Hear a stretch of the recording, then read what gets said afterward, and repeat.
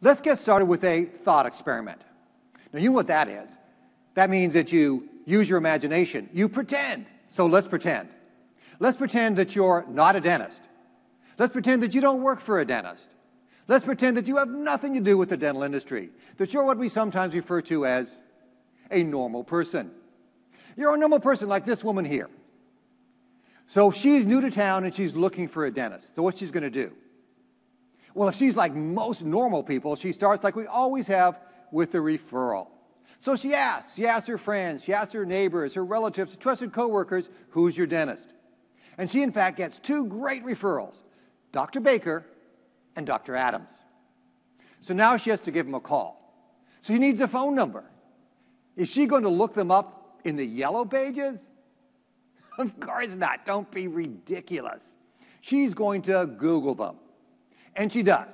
First of all, she Googles Dr. Baker, and this is what she gets. There's no web page. There's health grades and Yahoo and ZocDoc. You click on ZocDoc, there's not even a phone number there.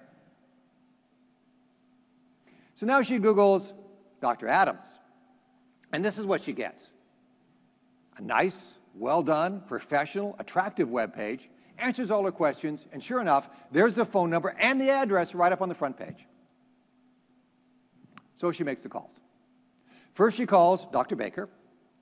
The phone is answered by a great front desk business administrator who knows what she's doing. She's wonderful. She's been there forever. She knows her job. She loves the doctor, loves the patients. She makes the appointment, answers all the questions, and then says, oh, by the way, please come in 15 minutes early to fill out the paperwork. So she calls Dr. Adams' office. Once again, the phone is answered by a very competent front desk business administrator. She answers all the questions, makes the appointment, and says, oh, by the way, anytime you want between now and your appointment, just go to our webpage. All the forms are there. You can fill them out, and we'll be ready to go when you get here. So she goes for the appointments. She gets to Dr. Baker's office, and after they do all the paperwork, they get her in this little tiny room, stick some cardboard in her mouth, and then run from the room.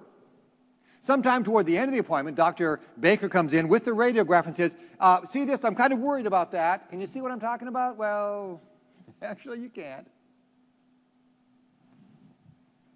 She goes to Dr. Adams' office. She gets right in.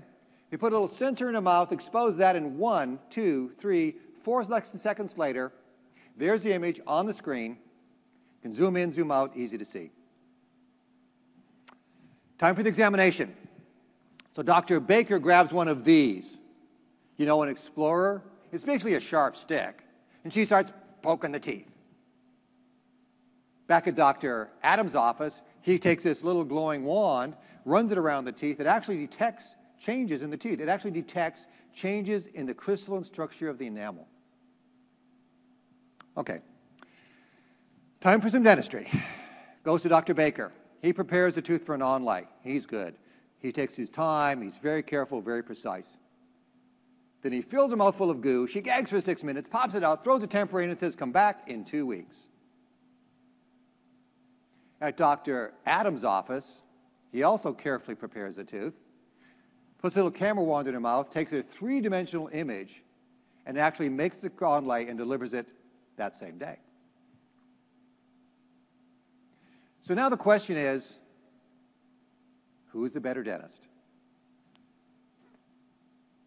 Who's the better dentist? Dr. Baker or Dr. Adams?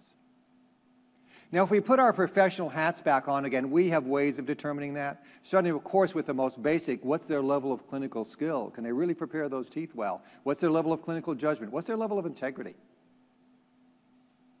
But I would submit to you that that patient has no way of judging those things.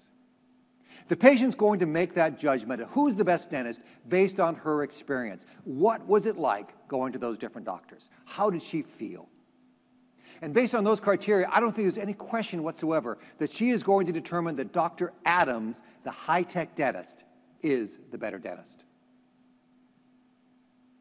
Technology matters.